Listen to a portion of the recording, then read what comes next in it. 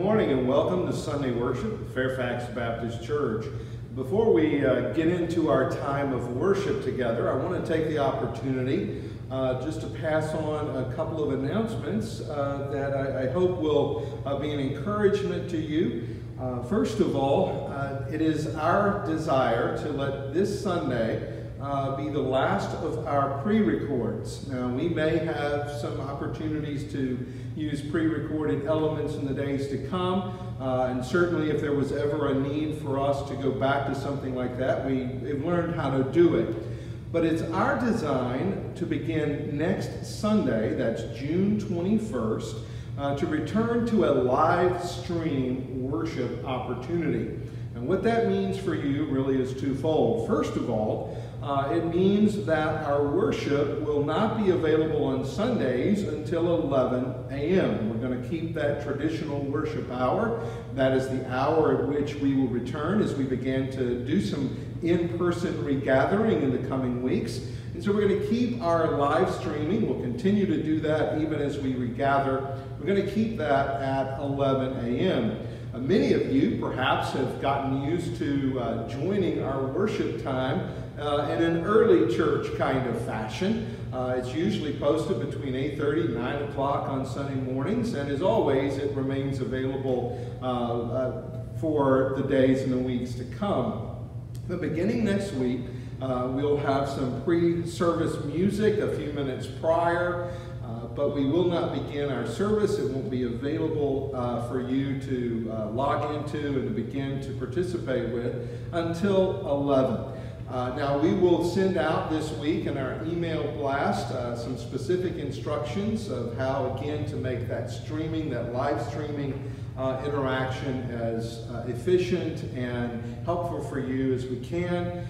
So if you're not a part of our email blast, if you've not been receiving those, please reach out to us. You'll see some contact information at the end of our service. Send us an email. We'll be glad to add your email to our list and let you know of further updates. The other aspect of us returning to a live stream, it is a very real and tangible way of us taking a step towards regathering. It has been a while, it's been weeks, it's really been since the Easter season that your worship team has been on this platform together. Even when we were doing the live streaming opportunities, when we first were prohibited from gathering, we were maintaining all of the social distancing protocols and so forth. We'll return to doing that. But just like a choir, maybe that's been on a break for a while, we actually want to get to know some new equipment that we have purchased to help us stream at a greater efficiency with greater skill. We also want to just get back together on the platform a little bit before we have the added responsibility of guiding through an in-person attended worship. So next Sunday will be streaming only, but it will be a live stream opportunity, and that is at 11 next week. Very soon thereafter, we'll begin to open the doors a little bit. You'll hear some more information. We're going to send you maybe week after next some specific instructions through a video kind of guide through what worship is going to look like when we do return. So keep that in mind, but just know that we've taken now, with the purchase of some new material, purchase of other resources that are going to help us regather in both a joyful and safe way, that we're taking steps toward that, and that is, we hope, coming very, very soon. So be praying for us, and join with us next week at 11. Well, as we gather this morning, I want to introduce to you the person who is going to be leading us in our time of scripture and prayer as we now turn our hearts toward worship. Her name is Kylie Perdue. Kylie is a college student. She is going into her sophomore year at Randolph-Macon here in Virginia. She is from Salem, Virginia, and that is the location from which she'll be joining us in just a moment. Kylie is a ministry student and is a part of Student.Church, which is a resource that partners students with mentoring and on-site internship opportunities. because of all of the limitations this summer, Student.Church is a part of an organization that we're part of, Cooperative Baptist Fellowship. They are doing everything remotely. And they reached out to us and asked if there was a way that we could perhaps enjoy having a student help us learn and navigate. We've had an opportunity to get to know Kylie a little bit. She's been a part of one of our staff meetings already. We look forward to hearing from her engagement, even from a distance, all the way from the other side, the other corner of our state. And so, Kylie, thank you for being with us in worship this morning. Now, we take a few moments, so let's listen to the word and join our hearts together in prayer. Kylie, would you lead us? Good morning, beloved. Thank you for allowing me to worship with you today. Today's scripture reading comes from Psalm 100, which reads, "Make a joyful noise to the Lord, all the earth. Worship the Lord with gladness. Come into his presence with singing. Know that the Lord, he is God. It is he who made us, and we are his. We are his people and the sheep of his pasture. Enter his gates with thanksgiving, and his courts with praise. Give thanks to him, bless his name. And for the Lord is good. His steadfast love endures forever, and his faithfulness to all generations." As Christ's beloved, we are called to give constant thanksgiving and praise to our God for what he has done for us. This praise should not and will not ever cease because Christ's love endures forever. His love should reflect within us and spread unto others in other times, but is especially crucial currently. We should find refuge in his mercy and the love that God offers and spread it among others, just as his love has for generations and generations to come. Dear Lord, thank you. Thank you again for allowing me to be able to worship with this congregation. Dear Lord, thank you for allowing us to be able to spend a day on this marvelous earth, and thank you for providing it for us. Lord, thank you for allowing us to be able to worship together. Though we may be physically distant and not be able to gather together at this current moment, Lord, thank you for allowing us to be able to have the technology and the abilities to be able to worship together. Lord, as we go forward, I ask that you just speak through Pastor Joby, that the words that are spoken today are not the words of him, but the words of you spoken through him. Lord, I ask that the message that is shared today is something that you need us to hear and that it'll make an impact on all of our hearts, Lord. As we go forward in the coming weeks, I ask that, first of all, you keep everybody safe and healthy. And secondly, I ask, Lord, that we remember the steadfast love that you have given us and that we continue to spread that love among other people, Lord. Again, I thank you for today and thank you for allowing us to be able to worship together, Lord. I ask this all in your holy and your precious name. Amen. Thank you, Kylie. I've got in my hand an artifact. I feel like I need to blow the dust off of it. I do that just in jest. We've actually been cleaning everything around here, but I have in my hands a hymnal. Remember those back in the olden days when we could gather for church and sing? Unfortunately, that's one of the things that we're going to have to set aside for a while, even as we regather. But as I was in the text in recent days that I'll call your attention to in a moment, I couldn't help but have the tune run through my mind and then even the words. You know, if you've ever been to Disney World or Disneyland and gotten on the It's a Small World ride, you know, you get off and you got to go listen to something else to get the tune out of your mind, and even that may not help. This tune stuck with me. And I know we haven't sung in a while. I haven't sung in a while. Good grief, it's been forever. But it's the hymn. It's number 685 in our hymnal, the ones we have in our pews. It's Footsteps of Jesus. And that's a simple hymn. We sing it every so often. Sweetly, Lord, have we heard thee calling, come follow me. And we see where thy footprints falling lead us to thee. And then the chorus, footprints of Jesus that make the pathway glow. We will follow the steps of Jesus where they go.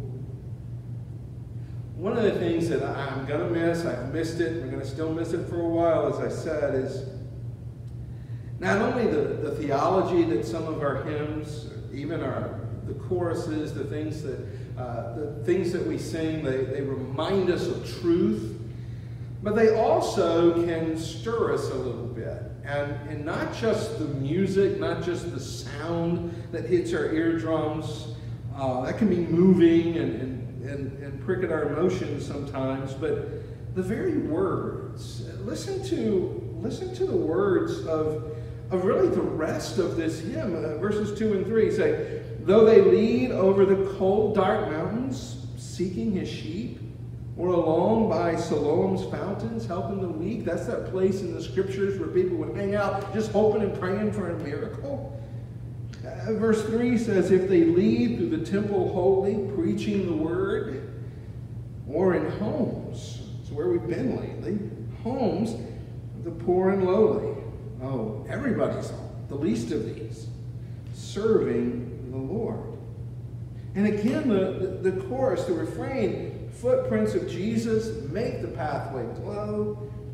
We will follow the steps of Jesus wherever they go.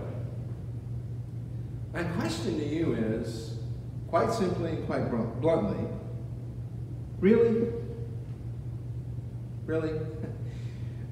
I mentioned to you one of the things I miss about singing not only is the reminder of the truth, but the spurring us to action. And sometimes the verbiage of the songs that we sing can bring conviction. Because as I read this text, we'll get to it in a sec, I kept having that tune and particularly that chorus run through my mind. And I wonder if we really meant the last time we sang that, I don't know when it was, but the last time maybe you sung that song, or maybe when I just attempted to do it just now, did I really mean that I'm going to follow the steps of Jesus? I'm going to be a follower of Jesus wherever those steps lead me. Keep that question in mind and let that tune echo through not only your head, but hopefully your heart. Not the familiar tune perhaps, but that word and that question. You really mean that? I'll follow Jesus wherever? Well, I want to call your attention with that serving as kind of a tapestry, almost like a backdrop to the rest of our time together. Matthew chapter 9, beginning in verse 35. Scripture tells us Jesus went through all of the towns and villages, teaching in their synagogues and their places of worship, preaching the good news of the kingdom and healing every disease and sickness. When he saw the crowds, he had compassion on them because they were harassed and helpless, like sheep, the sheep without a shepherd. Then he said to his disciples, and in chapter 10, we're not going to go there, I encourage you to read it. You're going to see it's where we find the listing of the names. He's called some of the disciples, and now he's got them in place, the 12, and he's about to send them out. But he pulls his disciples closer to him, and he says, the harvest is plentiful, but the workers are few. Ask the Lord of the harvest, therefore, to send out workers into his harvest field. And as I read that text, again, I could not get that tune, I could not get that chorus out of my mind. Because if we're going to follow in the footsteps of Jesus, I think we're going to end up joining him where he is here. Now you may think, well look, that's a narrative of 2,000 years ago. Oh yes, it's a great text, particularly verse 37 and 38. You know, the fields are ripe for the harvest. Let's pray for those to go out there and bring that harvest in. But I want to think of this little piece of this scripture from verse 35 and all the way through 38, because I don't think you can. We so often want to just jump to the harvest thing. And we forget what brought Jesus to that moment. And I want us to journey with him. I want us to let our steps follow in his. And as I heard that song in my mind, as I read this text, I wrote down 4 truths that jumped out at me. They hit me, just came off the page. And I've looked at this text. We've looked at it before together. I'm sure maybe many of you have looked at it. It may have rung very familiar as I read these words.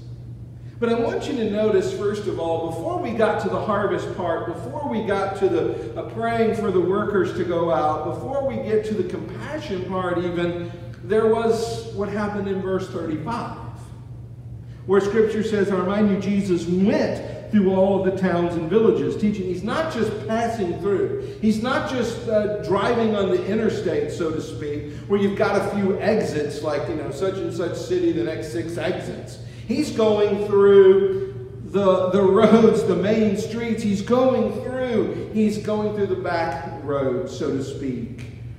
So often if you take a family trip, maybe to an unfamiliar place, if you're in a hurry to get from point A to point B, you might get on the highway that just breezes you through. But if you really want to see the culture and the community, you take those back roads. And you get a sense Jesus is here, not on the superhighway, but on the back roads. He's going to the small towns and villages. And he's not just buzzing through. He is navigating those alleyways. He's going to those places of worship. He is reaching out to those who are hurting. As he goes through, we find Jesus, and here's the word that jumped out at me, engaging. So my first word for you is this, engagement. If we're going to follow in the footsteps of Jesus, like Jesus, we're going to have to be willing to engage our communities.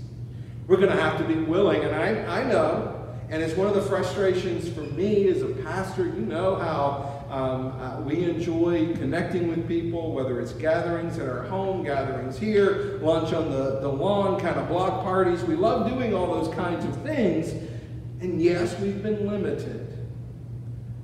But yet there is coming a day, and even in a time of limitation, perhaps even more so in a time of social distancing, we need to find ways as the body of Christ, as the people of God, to engage our communities. Now, some of you may have said, have you looked out the window lately? I mean, we got the COVID thing going on. We got the other stuff in the news going on. Are you sure it's okay to go out? Hey, where our culture is, where our community is, even here in Fairfax, even where you are, right where you live, the church cannot retreat. And if we're going to follow in the footsteps of Jesus, particularly if we want to see that harvest that we'll get to at the end, there has to be that engagement. And so I'm asking you, Fairfax Baptist Church, I'm asking you, wherever you are, in the congregation to which you belong, open your eyes as Jesus did. Because Scripture says he goes through, and the very first phrase of verse 36 says he saw. Now, the idea of seeing here isn't just something that he caught a glimpse of, but his eyes were open. Not only open to what was around him, there was a certain focus in a certain direction. These words in verse 35, it's a summary. It is a macro statement of many micro opportunities that we see throughout the Gospels. Jesus in the home of a tax collector. Jesus by a well outside of a city in Samaria talking to a woman. Jesus reaching out and touching those who the world said, don't touch them. For those who came saying, I want to be healed from leprosy, or I want my sight. We find plenty of opportunities to see even names represented. But here in verse 35, we're reminded that as Jesus went up and down the alleyways, down the roads, through the towns, he engaged those with whom he met. And I wonder if there are things that we can do. Maybe our eyes need to be open. Are your eyes open to the needs around you? Shortly before we actually had to stop convening and gathering, There were things that we were looking at doing, and even resources we provided for you. It might be a business card size invitation for you to leave with a tip at a restaurant, or those kinds of things. And we were asking you, those who are part of our church, and I can even hear individuals, and maybe names come to mind, when they talk about reaching out to those around us, saying it's all of our jobs to do. It's not a paid position. I know we've been limited, and I know that we've encouraged you, oh, don't go out right now. But in a season in which, as we open our eyes, as we open up, I think we're going to see, if our eyes are open, plenty of opportunities to engage, where people are asking what is real. Like I shared with you several weeks ago from my rooftop, the people in Athens making sure that they haven't missed anything, really with the subtext. Is there anything that we've missed? Is there anything above all of this? Our communities and culture are asking those questions even more so today than they were just a few weeks ago. So if we're going to follow in the steps of Jesus, we've got to be willing to engage. Not to love our neighbor just from a distance, but to seek our neighbor's highest good. That's what love means. But to do that means we respond. Which brings me to the next thing. Before we get to the harvest part, we have to be engaged. But when we open our eyes in that engagement with our neighbors, with the places we go, the people that we meet, when our eyes are focused on those situations, what happens?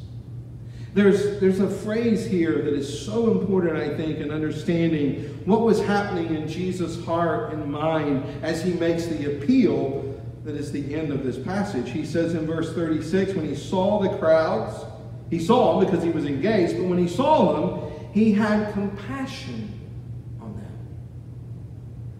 Now, we're not talking about an emotion. We're not talking about pity or feeling sorry. We're not talking about dropping his head and saying, oh man, ooh, bless their hearts. That's just too bad. No, the idea of compassion as it's here, the word that we use, that we translate, doesn't really touch to how moved Jesus was. In fact, in the original languages, an apt description of what he was feeling has a much more graphic description. Oh, I think it's an appropriate word, but we have watered down compassion to say, oh, I just feel bad about the situation. Compassion, however, is to come to a point where we are so moved, and I would even use the word convicted. Because the only way that we can share Jesus' heart and compassion for whatever he lays eyes on is for us to have the conviction of the Holy Spirit, to see a person, to see a situation, to see a conflict, to see an opportunity, whatever, through divine eyes. That takes the conviction. So if we're going to be moved to action, if we're going to have that same movement within our spirit, that is a spiritual conviction. And are you convicted by what you see? Let me illustrate it for you this way. It's been said that the Vietnam conflict was the first war that was fought in the living rooms of America. Oh, certainly from the Korean conflict and World War II, even World War I. The newsreels, you go to the movies for the matinee for 5 cents or whatever, and you get the newsreels, and before television, you've got the up-to-date stuff on the radio, but seeing the images of conflicts from around the world, even conflicts that maybe loved ones, you could say, oh my gosh, I've got a son, I've got a spouse, I've got a daughter in that place of conflict. By the time they arrived, they were edited, they were part of a promotion to stir us to action. They moved us. But the conflict in Vietnam was a little bit different, and there are iconic images, both still footage as well as newsreels, that perhaps for those of you who were alive then, even a part of that, it can't escape your mind. Even as a child, as I watch some of that, I have an indelible mark in my brain of certain things. Listening to Uncle Walter Cronkite and then seeing some of those images. Sociologists and historians say that it was those images that began to turn the tide of America's idea of what we're doing over there in Southeast Asia. This is not to refight that battle. And for those of you who served so admirably, and even those of you who maybe marched against that involvement, you were a part of a movement in our history. For your conviction, we thank you, and for your service, our sincerest gratitude. But it was seeing all of that play out before us, almost in real time, that moved us. And I have a question for you. You don't have to go all the way back, and maybe some of you are thinking, I've got to go back to my history book for that. It wasn't my life. Without being too pointed or giving specifics, you won't have to think hard, but think just a sec. You seen any images on the news lately that moved you? Have you seen violence? Have you seen persons lose their life? Have you seen property destroyed? Have you seen anger and fear and hope and tears? We may be at a point in our nation's history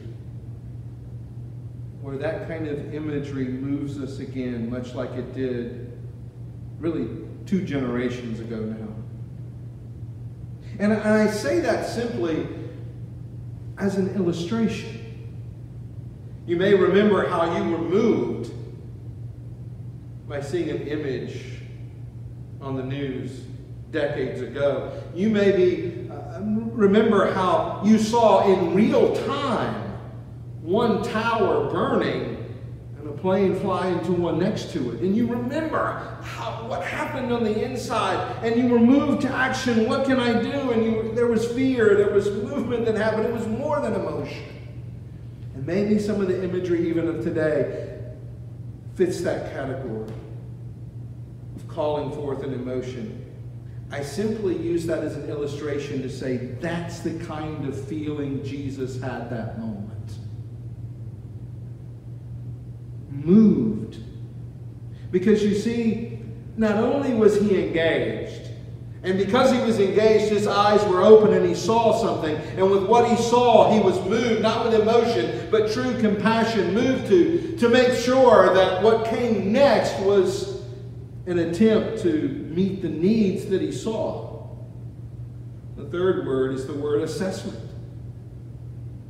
Jesus, in his divine ability, does the work for us. He looks and he sees them. He's moved because this is what he sees. And he has 2 metaphors. There are 2 images. He has the image of the flock and he has the image of the field. The first one, and I think the order is important. The first one, he says he has compassion on them because they, speaking of the community, were harassed and helpless like sheep without a shepherd. That isn't an illustration of someone just tripping over something. This is sheep. The phrases that are used speak of a flock or a sheep or a community. Real life people, flesh and blood, who are continually harassed, completely and perpetually harmed.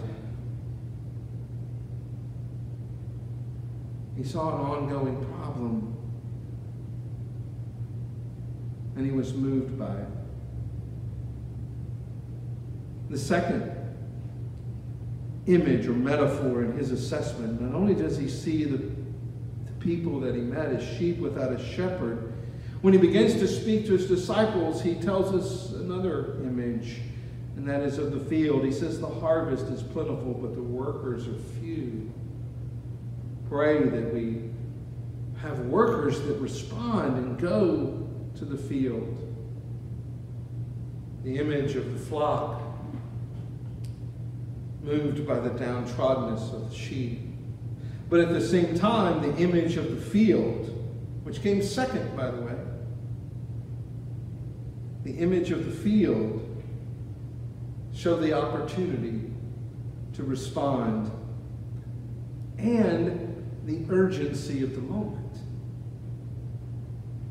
Because you see, I didn't grow up on a farm, but I do know that if you don't respond within the certain window, the harvest opportunity goes away. The opportunity to find fruit from the engagement in the field won't last. And so Jesus says, I've been throughout the villages and towns. I've been engaged with them. I've been moved by what I saw. And it's what I see, my assessment is they are sheep that are downtrodden. But I also want to tell those of you who are following me, the time is right to respond. That's what he means when he says, the harvest is plentiful. We even use that image sometimes from older translations. The fields are ripe for the harvest, or ripe for the harvest. Oh, they're ready. But they won't stay ready. There is a moment of the harvest that comes and then it goes. So Jesus is engaged with the communities in which he encounters. With his eyes open, he sees what is moved by what he sees, and quickly makes an assessment of the problem, of what needs to be done. And then he gives the remedy. The remedy we find in verse 38. And it's really a twofold reality. He says, ask the Lord of the harvest, therefore, to send out workers into his harvest field. In other words, this is a spiritual matter. There is going to be a time on our knees, a time of prayer, saying, God, we know we're at a crossroads. We know that the harvest, both spiritual and the harvest for meeting the needs and the opportunities in Jesus' name to be salt and light to a community that's crying out, is this all there is? Is this all that there can be? Is there anything more? We certainly turn to the Lord in prayer, but Jesus says, don't ask God to fix it. He could. But ask God what you need to do. Because you see, when Jesus says, from that engagement, compassion, and assessment, when he says, here's the remedy, if we go on in chapter 10, you'll find him encouraging and living out and seeing fleshed out that remedy in the life of his followers. But he tells us what that remedy is here. When he says, pray to the Lord of the harvest. There is only one way that there is a harvest. There's only one way in which there is a spiritual harvest. People coming to faith in Christ, for example, we might say it. And there's only one way that there is true fruit of our ministry. And that is through the Spirit's engagement in the situation. So I want you to hear it this way. When you think of the Lord of the harvest, Jesus is essentially saying, join me there. Make certain that as you pray, know that the one to whom you are offering that petition is working in that moment and invites you. He invites us to be engaged and to join him in his work. What Jesus does for the 12 in chapter 10 and following, and for larger groups even later, Jesus simply says, follow me. Join me in the engagement of our culture and community and our world. Open your eyes and let me show you what I see. Let me give you that assessment. And do you see the harassment and the hurt and the pain? And do you see, even in that, an opportunity to know that the Spirit is at work? And if we are careful, we can be vessels of not just pity on a situation, not just wanting to turn away from it, but as Jesus being moved to meet the needs that he saw.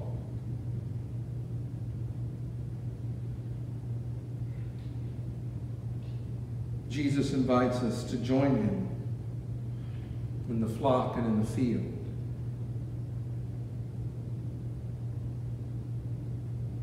When Jesus says that the time is right,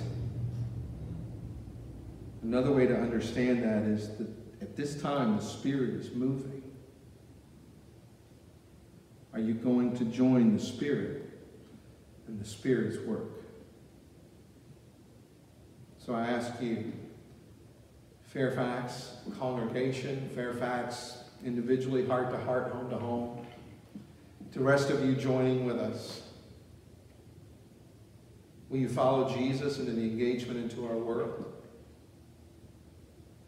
Will you let what he shows you move you? Will you listen simply to the assessment that really hasn't changed over the miles and the millennia? And will you hear the remedy? Come join me. Come join me. Come join me. I don't know what that's going to look like for you. I don't know what that's going to look like for our church. And certainly there are things we still have to navigate related to the medical issues and concerns that we face. But we don't have to think back in decades gone by to see on our screens or even out our windows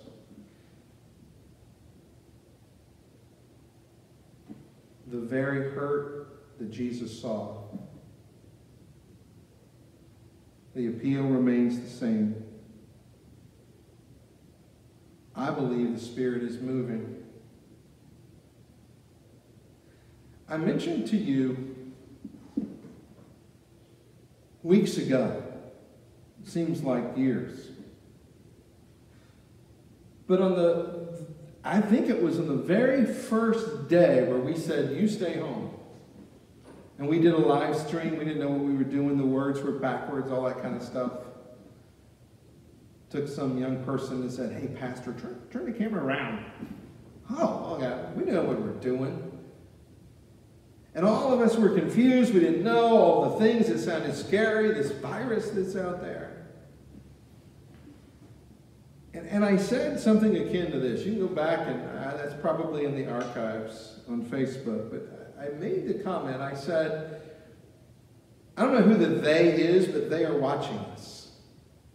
This is a test for the church. And I used the illustration, and we had some military personnel even in the room that day, and I double-checked before I used it. I said, I think we're in a live fire drill. And, you know, there could certainly be a worse pandemic.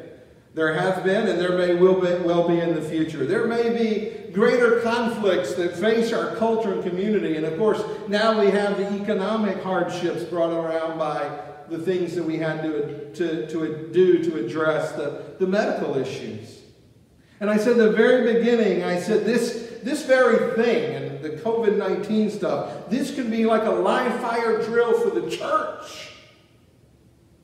How are we going to respond? And what is the community going to see when we respond to that need? Little did any of us know that it only weeks in, still even in the midst of that pandemic, there's another live fire situation. Well, I didn't mean to belittle the COVID situation. It's not a drill. It's real. But what we face now, I can echo through the alarm, this is not a drill. Our world is hurting. And they need us to follow Jesus. To engage, to be moved, to to assess, and to join him in where the Spirit is moving. I don't know what it's going to look like for you. I don't know what it's going to look like for us in the days to come. But just like the season of harvest referenced here, it is a window of opportunity that quickly fades. So that's why I had that song in my mind, footprints of Jesus that make the pathway glow. We will follow the steps of Jesus where'er they go. Really? Thanks for joining with us in worship today. Be sure to stay connected by following our Facebook page at Fairfax Baptist of Virginia. If you want more information on the church, including how you can donate or sign up for our email list, go to fairfaxbaptist.net. From Pastor Joby and the rest of us at FBC, thanks and have a blessed week.